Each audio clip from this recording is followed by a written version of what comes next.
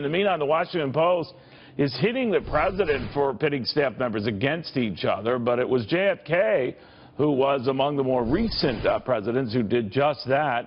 The idea was to keep staff members on their toes and not assume that their job was a birthright. To former President Bush 43 Special Assistant Brad Blakeman, another president who subscribed to that deal, who says turnover is both healthy and expected, and not thinking your job is a given is expected as well. Very good to have you, my friend. Thanks for coming. Pleasure.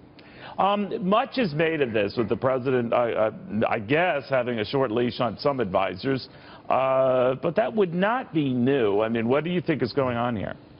Look, I think it's a normal White House situation. You know, it's one of the largest startups, a new government, of any business that's ever been created on Earth. And you have 4,000 people leaving, 4,000 people coming, and it's a dynamic with the staff. And, you know, when we would meet as a senior staff, there were 16 of us. You know, there were some times where these discussions got very tense, but when you leave the room, you leave united, and at least you got a fair hearing. Everybody respected each other, didn't take things personally. But service to the president, Neil, is an opportunity, not a career. You have a finite existence, and the average tenure of a senior staff person is only 18 months in any event. It is burning out, because I know that a lot of you guys, of course, maybe in your case, 60 to 80-hour weeks are certainly very, very common. But you're also on call 24/7, so that comes with the job, I understand. But that this president has a volcanic temper, we're told, and will quickly lash out at advisors.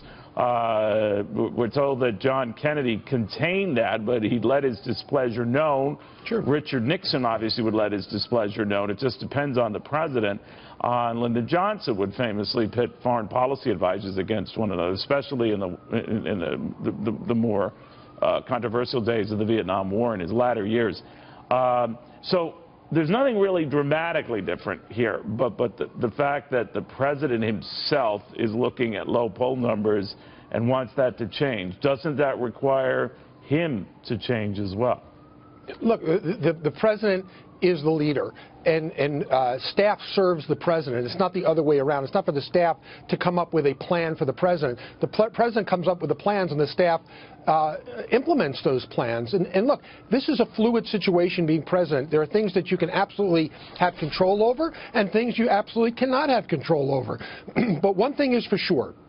In order to be effective as a president, you have to be a good manager, and you also have to surround yourself with people of differing opinions. And having a competition within the staff, especially your senior staff, on opinions and solutions is a healthy environment, provided that nobody takes it as hard feelings, and when a decision is made, everybody is marching in step to that decision.